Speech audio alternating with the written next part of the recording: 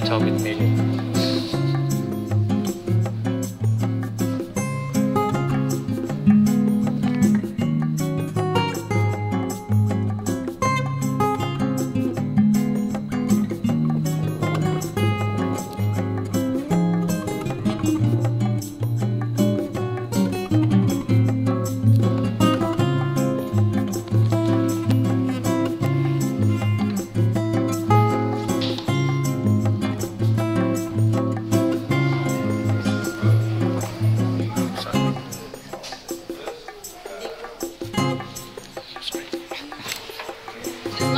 Manual anymore.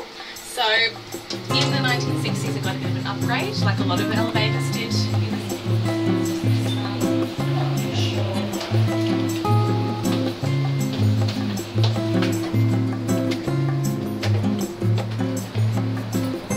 Wow.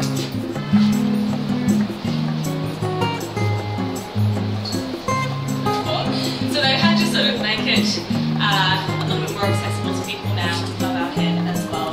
So there are 5 of them. They do still operate. They run every 15 minutes. So tallest building until 1967. So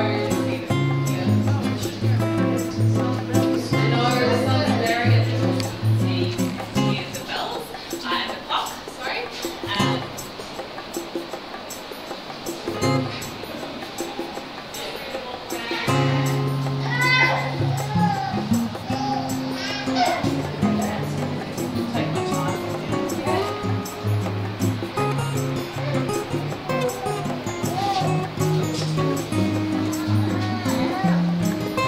With the City Hall building, that the clock tower that got cut out completely. Cable that goes all the way up to the top there, every 15 minutes, so in sync again with the clock down at this level.